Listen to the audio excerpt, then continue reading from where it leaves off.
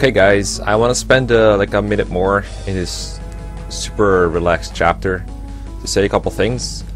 Some of you pointed out, did you not notice the armory that's right above the village? The answer to this is, I kind of noticed it, and then when I tried to find it during battle preparations, I was like, where the hell is it? So if you take a look at what happens when you try to find it.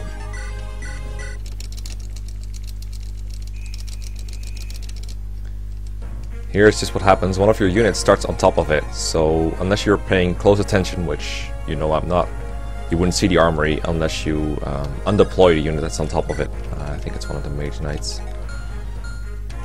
And there it is, and that also means we can view it.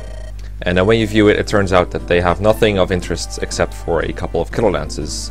Now it just so happens that I was doing preps for the next chapter, and I noticed there was also an armory in that chapter, and like the very start, that also sells killer lances. So nothing in here is really of my interest, so I'm just going to leave it be.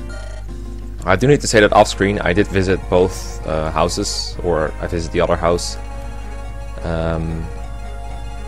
so that just don't look at me weird if a couple of numbers look off, or if I suddenly have an item that I shouldn't have according to the final recording.